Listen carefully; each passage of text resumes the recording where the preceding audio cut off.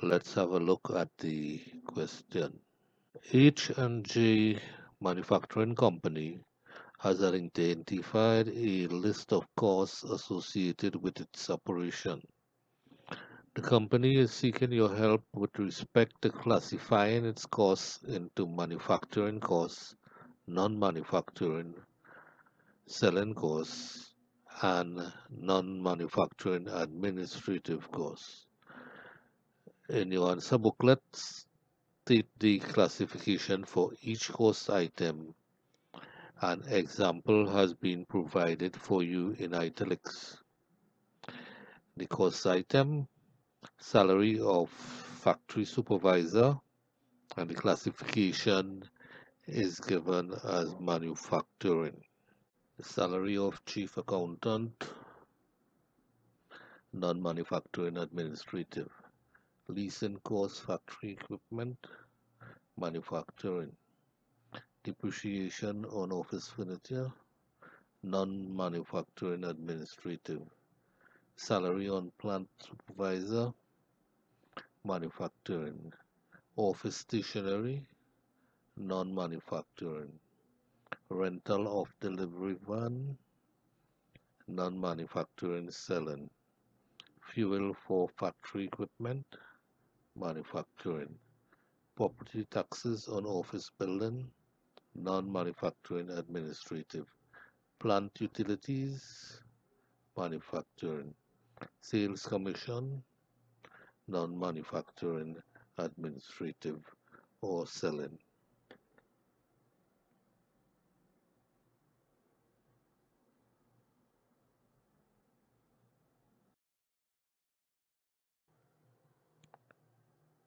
Part B. In times of inflation, the market prices of purchase material increases.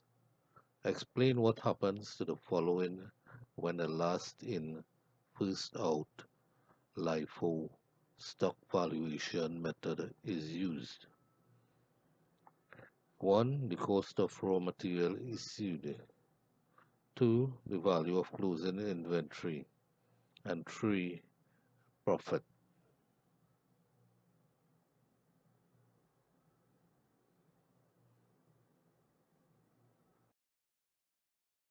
The answer to part B would be that the cost of raw materials used is at the higher prices, and therefore the cost of materials used will be higher. Secondly, the closing inventory is at the lower prices. And third, the profit is understated.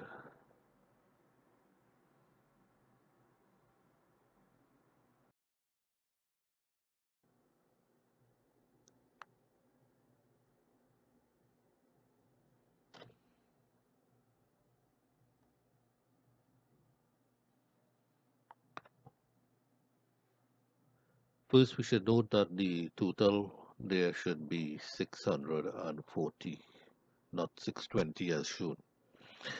The Suka Engineering Company manufactures a range of products. Shown below are the budgeted total unit cost for one of the components and one of the products manufactured by the company. So apparently this company is making this product, this component, and then using it in a product XYZ. So they want to know whether to buy the component outside or make it first, and then they want to know whether to accept a special order. So component ABC is incorporated into XYZ, manufactured and sold by the company. It is possible to purchase component ABC for 525 per unit from another company. The anticipated selling price of product XYZ per unit is 27.50. Okay, with more than the production there. The notes on the fixed overhead. Soka Engineering Company will incur 125 per unit whether it purchases or manufactures component ABC. The company could avoid spending 280 per unit if product XYZ was not produced. All right. Uh, you can't really tell from the information given here whether this is an opportunity cost or an avoidable cost. Uh, Seeing the word avoid here, I will treat it as an avoidable cost, and hence it would be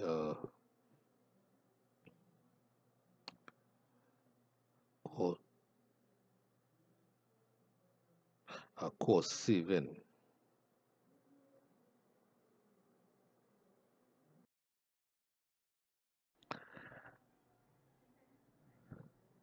Advise the management of the company whether it would be profitable to make or buy component ABC. Accept a special offer of 1750 per unit from an outside company for product XYZ. Provide a justification for your answer. 9 marks.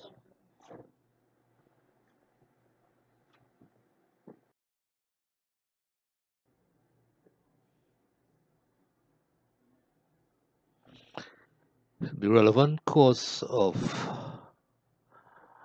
the decision to make would be the variable costs of 180, 160, and 80. The 125, since it would appear in both of these columns, we will exclude it altogether since it would not make any impact on the decision. I have decided to treat the 280 as avoidable costs. Therefore, it would be a cost saving if we buy the item. So cost of the relevant cost of making is 420, whereas the relevant cost of buying is 525 less the cost saving of 280 gives you 245.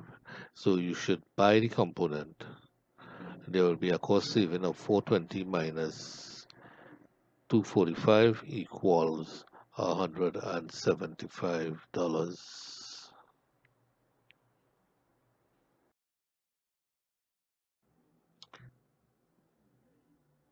The marginal cost of the special order would be the variable costs of producing it plus the cost of the component, which will give us a total marginal cost of 1385. The offer should be accepted since the marginal variable cost is less than the offer price. The business will make a profit of 1750 minus 385 equal 365 per unit.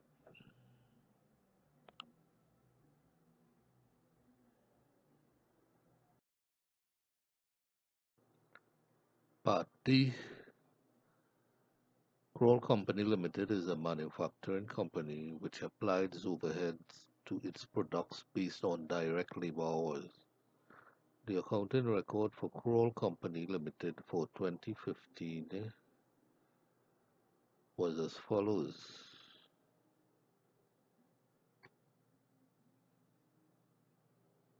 Budgeted production overhead 875,000.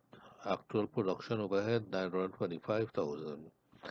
Budgeted direct labor hours 103,125 hours. Actual direct labor hours 112,700 hours. The production overhead costs incurred in December 2015 was $58,000 and the number of direct labor hours used was 7,800.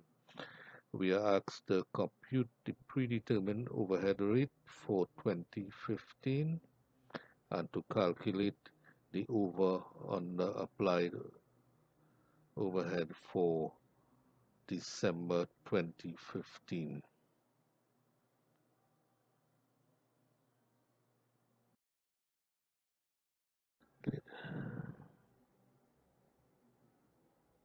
The answer to part D, the POHR would be equal to the budgeted overheads of 875,000 divided by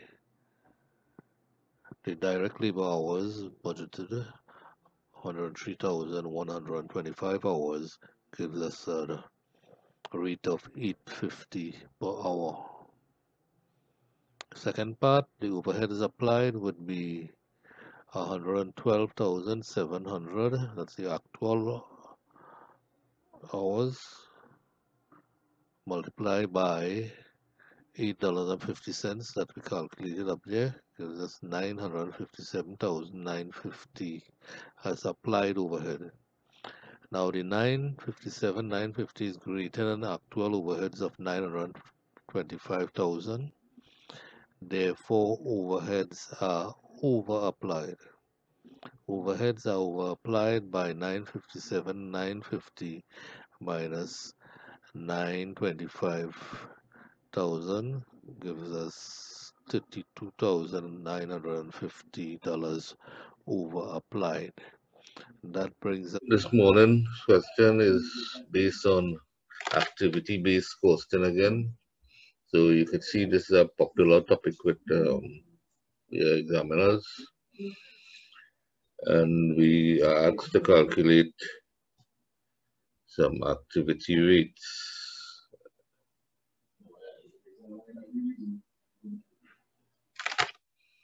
So Brown, Smith and Williams has recently engaged the services of a cost accountant who has recommended that the firm use activity-based costing method for charging overhead to each client. So they're only going to use it for charging the overhead, right? The firm was using the traditional method of applied overhead using direct labor hours. Okay, so they were using traditional costing, that is, would be job costing, and direct labor hours as the base for charging the overhead. The cost accountant has prepared the following cost information relating to the law firm's overhead. We have a column here with the activity, research costs, case management costs, pre-trial costs, and trial costs, and overhead costs for these items, and the cost driver for each one of them. Okay, so let's take a look at the computations. The research cost is going to be 880,000 divided by 125, and that gives us $7.04 per hour. Okay, that comes from here.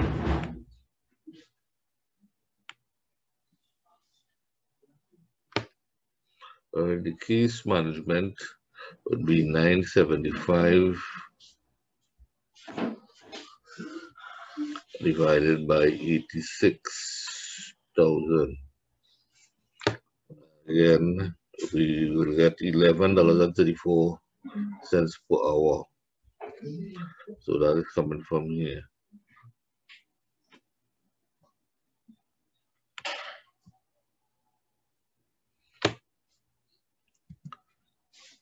The pre-trial cost is 780 divided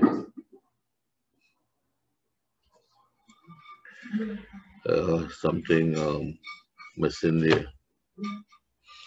780,000 divided by 64,000, right? It's missing the 64,000. Okay, what it should work out to this figure here, 1219 per hour. Trial cost is 1650 divided by 180. It's coming from here.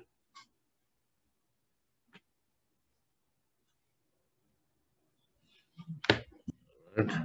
We'll get 917 per hour. So the activity rate's quite simple.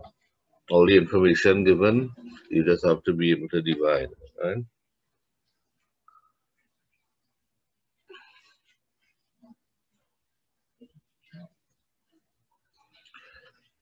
Hoop McKee. Now the firm wants to compute a legal bill using the activity rates. Okay. The firm charges a profit margin of 33. Again, notice the actual profit margin. So the markup would be, this would be 1/3, the markup would be a quarter. Okay. 1 over 3 plus 1, right?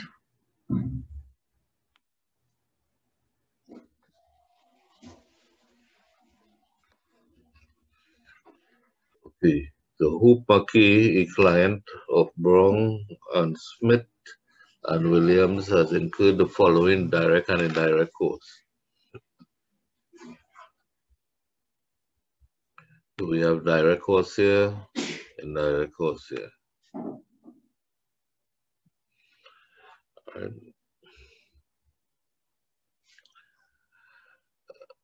And we are going to calculate how much is their bill. Okay, all of the direct costs is taken just as it is. Yeah. So we will add them up.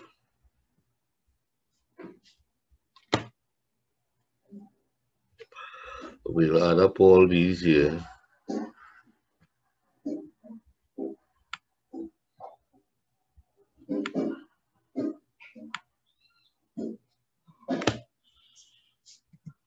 And we'll get this figure here.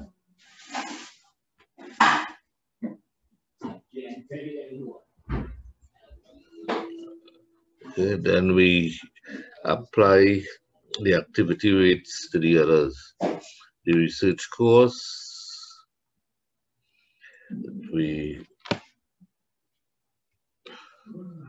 have 1580 hours and our activity rate is $7.04.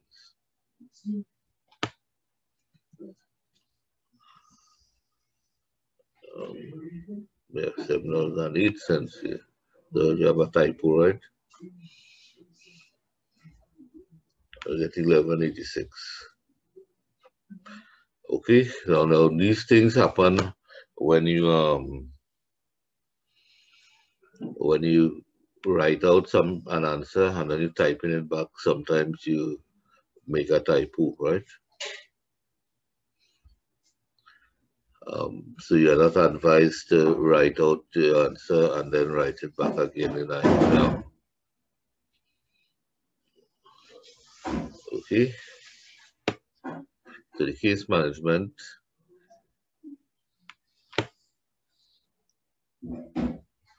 we get 2764 here. Multiply by 1134 here. Case management.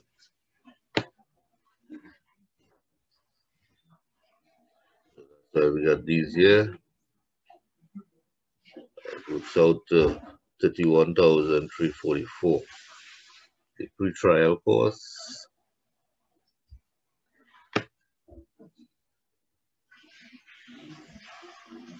$3,443 hours, and we multiply multiplied by 1219 from here.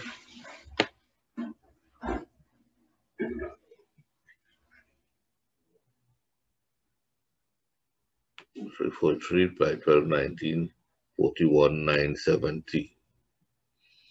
Then we have the trial costs.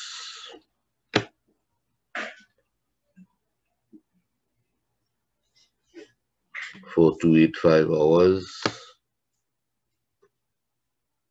by 917.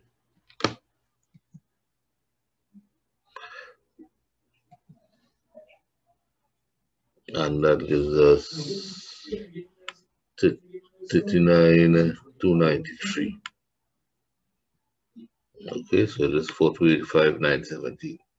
But we add it up, we get the total cost. Okay, and like I said, we can't use the 3% because the 3% is on this figure here.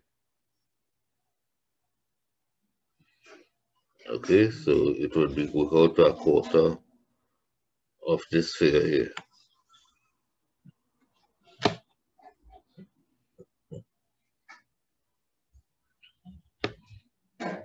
I say that correctly, or I say it backwards? It would be 33% of this figure here. Or, okay, and anyway, you have to convert this figure to the margin to get the markup to get it on this figure here. Right, so if we divide this by 3, you should get this figure here. And if you divide it by 4, you will get this figure here, right? So in order to get this here, you have to take a quarter of this or something like that first. Is that correct? Right. So John is planning the part B now. John is planning. Oh, this thing markup already going. John is planning to mass produce wooden furniture for a growing market in Europe. He's not familiar with accounting and would like to employ the process costing system to track his cost of production. Briefly outline the 5 steps involved in preparing the process costing worksheet. 5 marks. Okay. And then we have to suggest an appropriate cost driver for some activities. We look at part B. Right, the 5 steps you have in it, it could be divided into these 5 steps. If you want to divide it into 5, if you're going to divide it into 4, then you'll probably join these 2 here. But the first step is to account for the physical units that you put into production.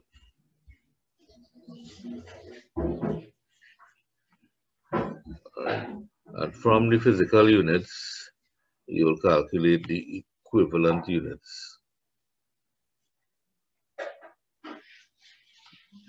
for the period. And then step 3 is to calculate the cost per equivalent unit.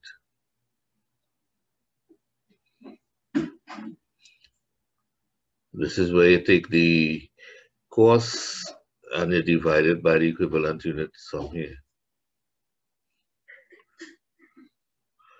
Then we summarize the total costs to account for the period. Again, we are accounting for the total cost for the period. And then we assign the total cost that we have summarized here. the completed units and the work in progress or work in process. Okay, so it's a logical process. You have to get this first, and then you will divide it up into equivalent units.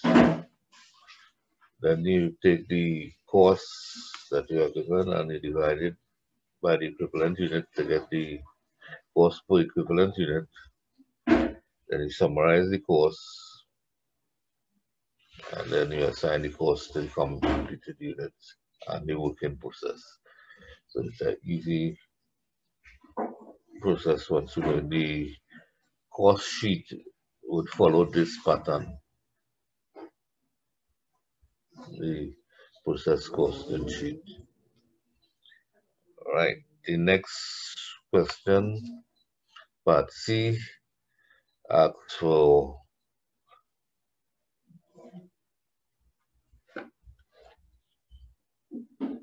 to name a cost driver, all right, for each one of these here.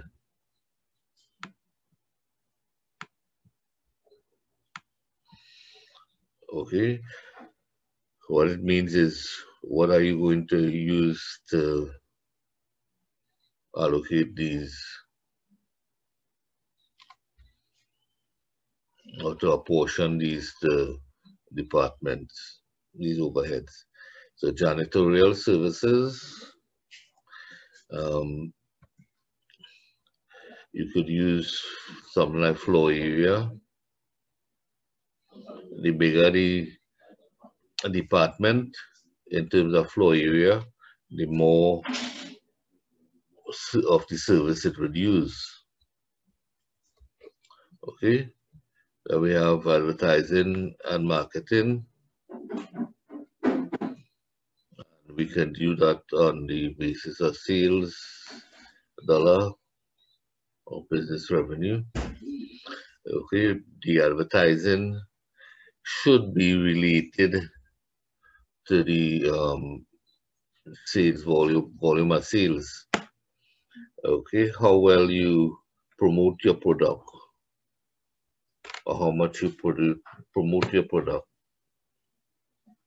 should determine what your sales are. Lighting and air condition. All right, the number of kilowatt used. So each department, we're looking at how much electricity it uses in terms of kilowatts, and you will apportion it to lighting and air condition overhead. Maintenance of building, again, that could be done on the floor area, the size of each department. Right? Anything that is related to the expenditure. Okay? The cost driver must be related to one of these here. To the like janitorial services, it must have some relationship with it. You can't just choose a course driver that has no relation to a portion, right? The course driver is the base that you're divided by.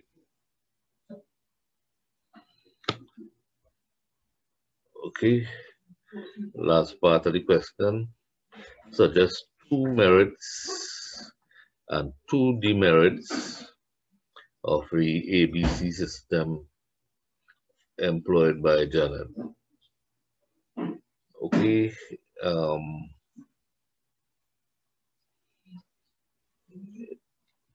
this is not phrased properly, right? It suggests this piece by Janet would tend to make you think that you want to look at here and see what she is doing and state to advantage or disadvantage of that. But I don't think that is what it's looking to do. What you want is of ABC system on the whole, not just by what Janet is doing. Okay. With that in mind, I provided a whole list here of the merits of ABC, so you could read them through. ABC provides a more accurate cost per unit that is more accurate than traditional costing. As a result, pricing, sales strategy, performance management, and decision making should be improved. Okay, so what you will notice with this here, when you're checking the merits or the advantages of it, is that it does have an actual advantage over the traditional costing system.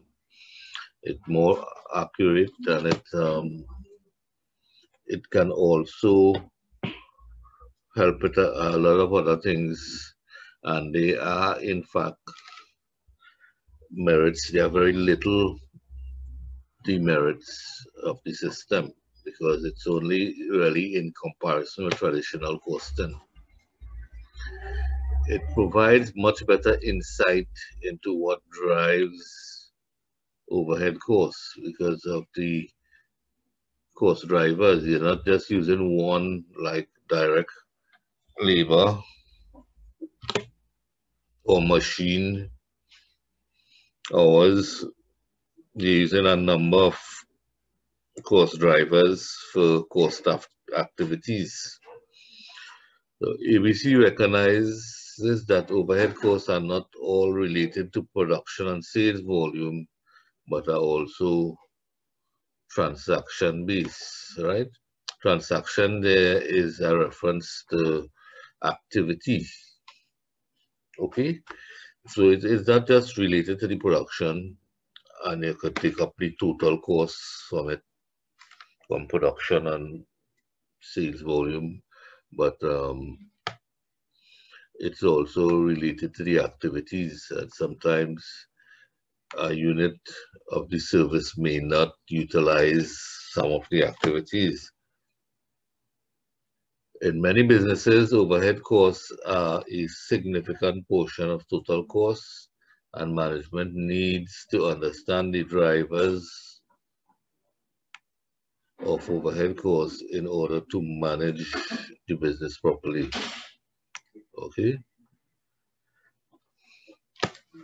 it can be applied to derive realistic costs in a complex business environment, right?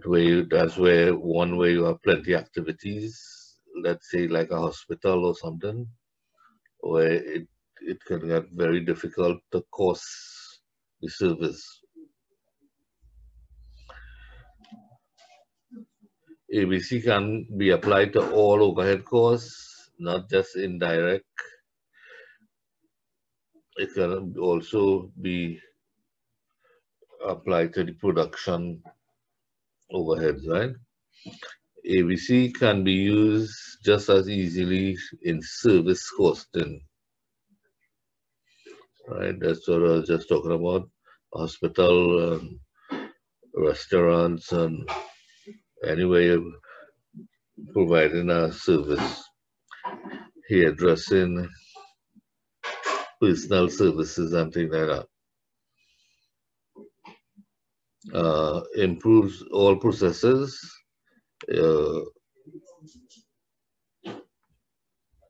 Waste is identified. Could cut it off. We have two on this side here.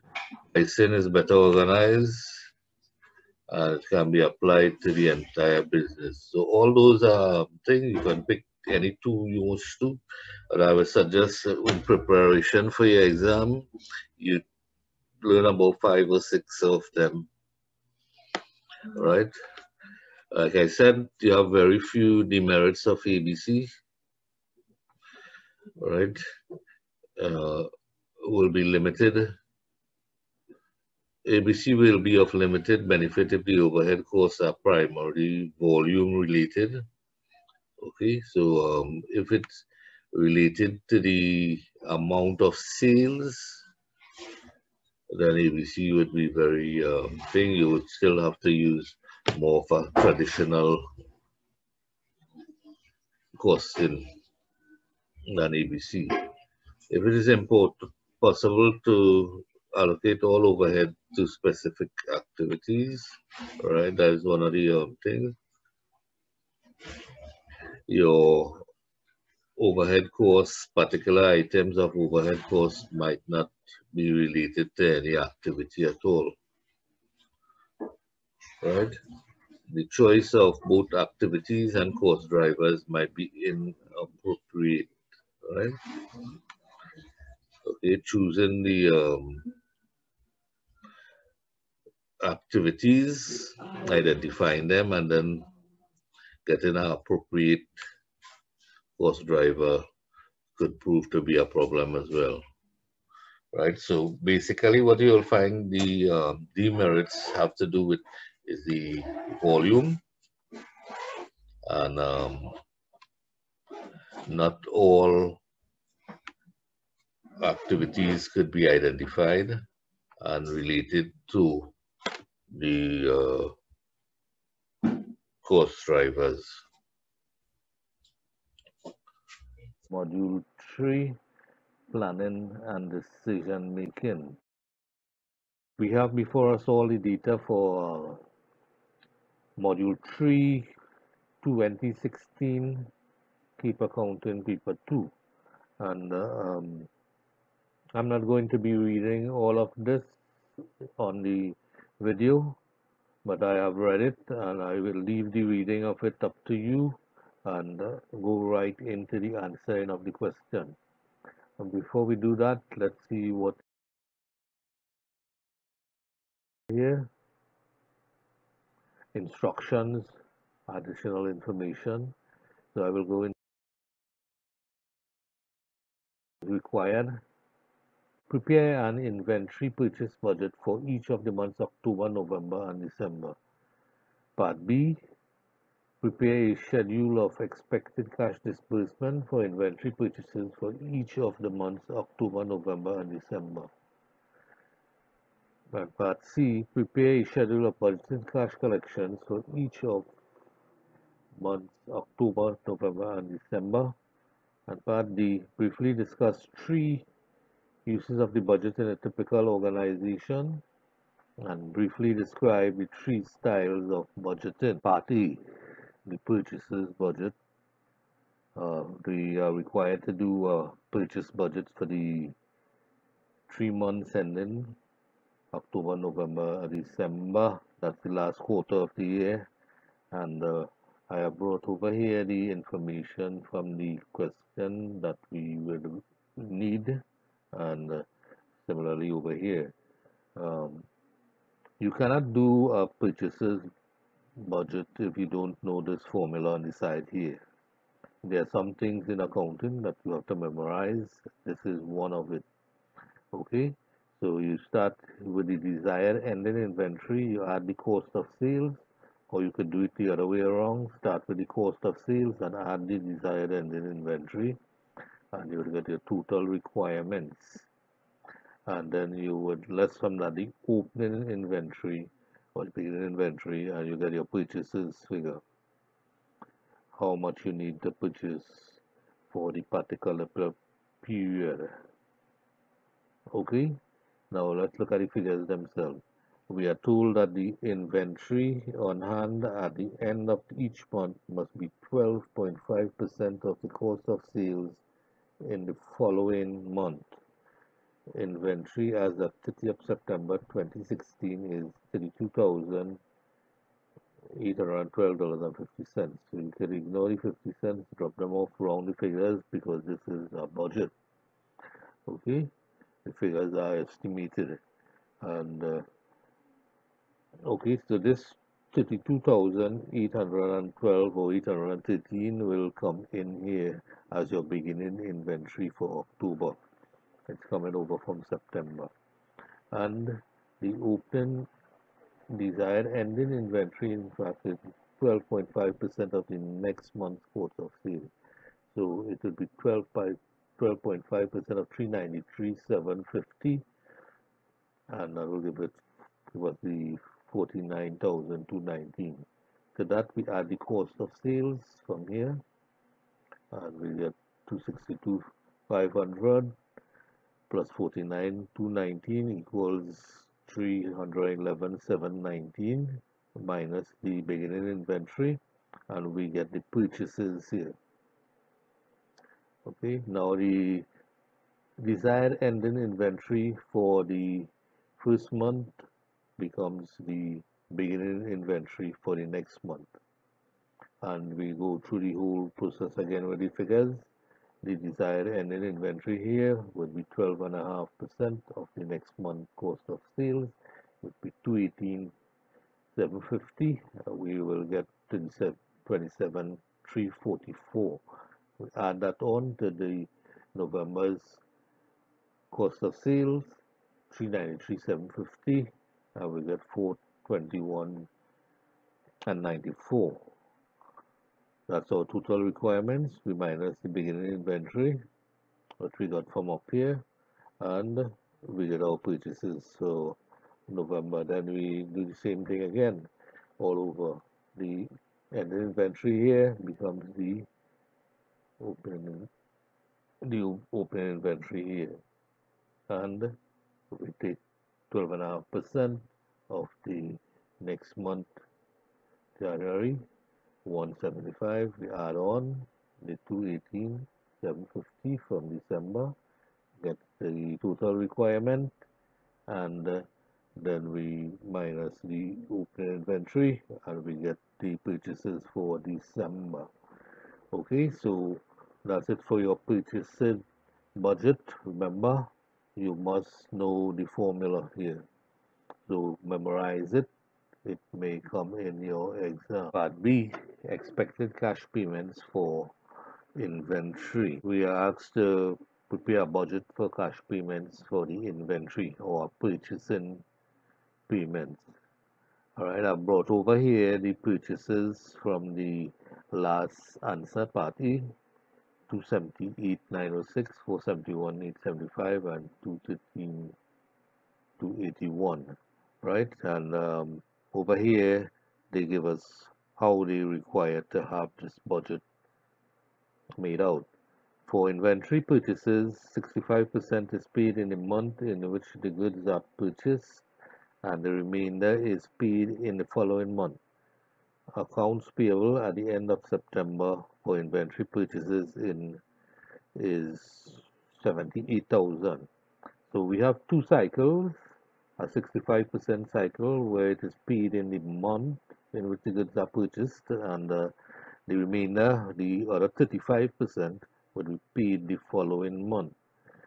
Okay, the 35% and the 65% must equal 100%. This 78,000 is 35% from September, that is come to be paid in the second month, which is October. Okay, so we come to the expected cash flow, and we can or cash payments, and we can head it up like this once again. Three columns, one for October, November, and December, and we put in the purchases that we calculated previously, and our first cycle would be 65%.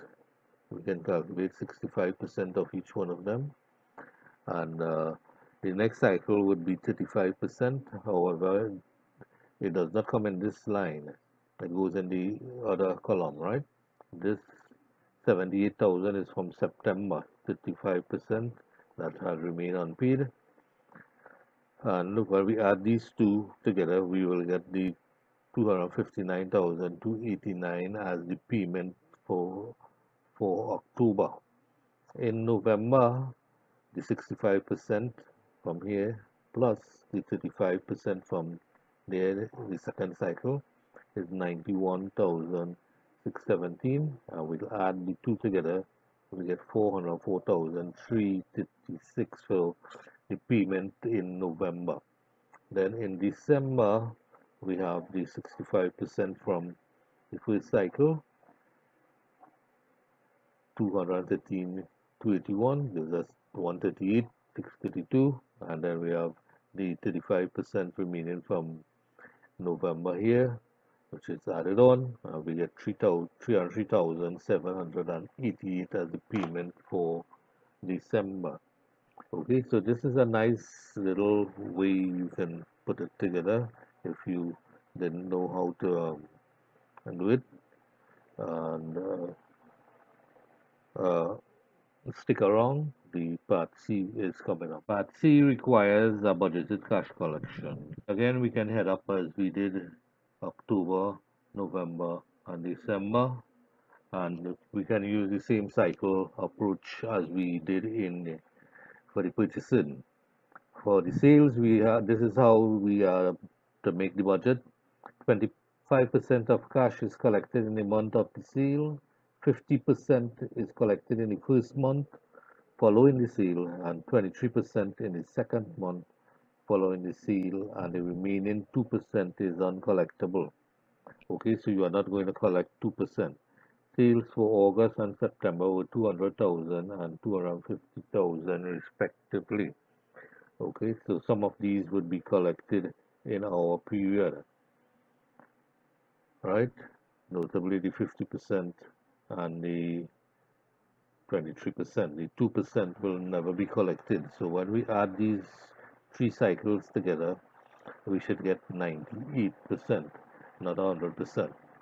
Okay, so I've brought over the sales figure here from the question, the data given in the income statements, and this is how we're going to collect it. The first cycle would be 25% of whatever sales we have for the month. So we can calculate 25% of that. Okay. Then the second cycle is 50% of the previous month, right? So that would be 50% for October. It's going to be 50% of September, 50% of that is 250,000, and we'll get the 125,000 here. And the 200,000, it will be 23% of that, we get 46,000 here. So we add this together and we get 264,750 as our collections for October. And we have the same thing happening in November.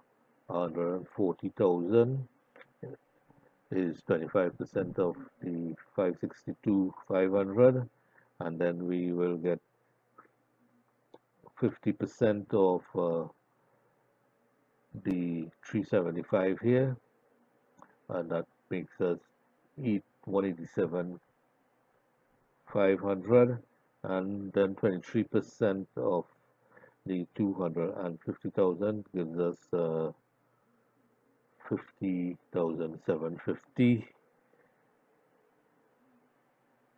and when we add them together we will get 378,875. In December,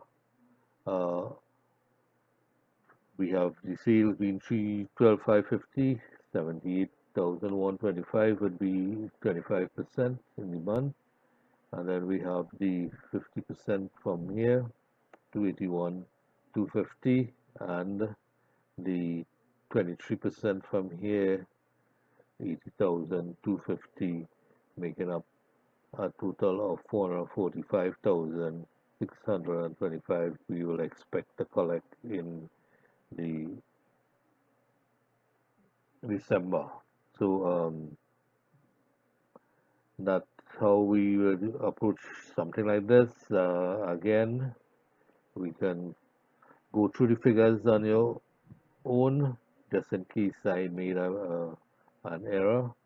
But stick around for part D. Part D asks us for three uses of a typical budget, of a budget in a typical organization. And I will give you more than three, I'll give you about 6 or 7. So the first one is planning. Budget is the formal means by which an investigation leads to a financial statement of future intent. The formal aspect of preparing a budget through a budget committee provides for participation in the planning process. Coordination. Organizations are complex arrangements of separate parts whose coordination is necessary to achieve the best result for the organization as a whole. The budget will act as a form of coordination of human effort by allowing separate parts of the organization within the firm to work together to form plans and monitor results. So that's coordination. Communication.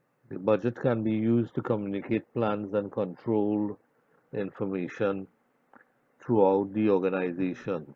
A budget could be used for motivation.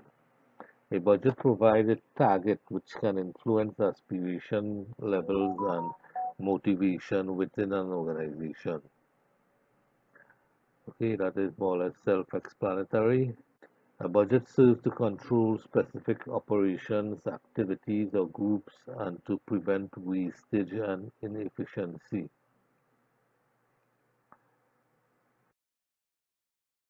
Next, we'll have performance evaluation.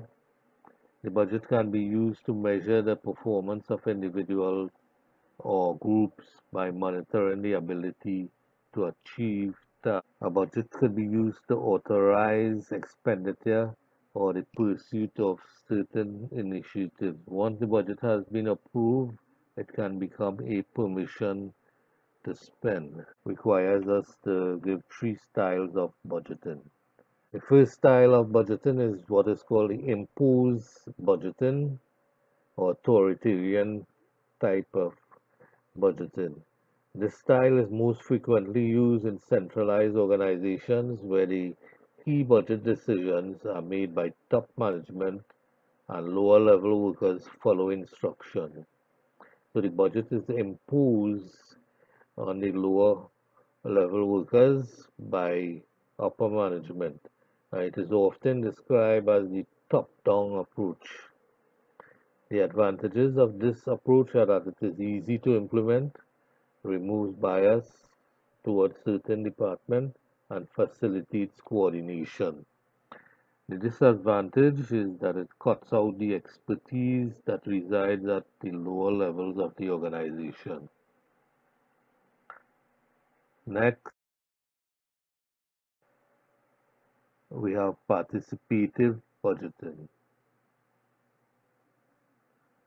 In participative budgeting, individuals other than top-level managers are allowed an input. This style is frequently used in decentralized organizations where the budget is built upwards. Okay, so lower levels of the management or lower levels of the organization are allowed to participate and the budget is built up from underneath to the top. And this approach is described as bottom-up. The advantages of this approach are that it leads to high degree of motivation and it exploits the knowledge of what is and what is not feasible. The disadvantages are that it can encourage bias and excessive claims from individuals.